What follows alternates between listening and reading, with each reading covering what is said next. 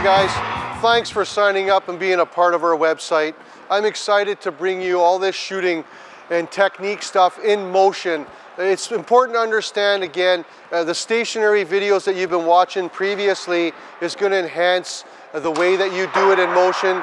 It's only going to reiterate those motion patterns of the grip hand and the power hand. So now I'd like to bring you all these shots in motion. We're going to work on feet perpendicular to the net, keeping our posture low, and doing the 3 different releases. We're going to do the wrist shot release, we're going to do the snapshot release, and we're going to do the wrist snap release, all in motion so you can see and gauge. And we're going to work on, again, our posture, the puck position, and the technique it takes to be successful when releasing a puck.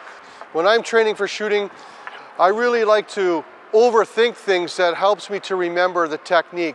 So we're going to build up some momentum here. Remember, this is the number 1 shot, the wrist shot. See, I got my posture, I make no sound on the puck, and then I ensure that I keep my power arm locked and my grip hand higher than my power hand. One more time, I'm going to build up some momentum, which creates motion in my body.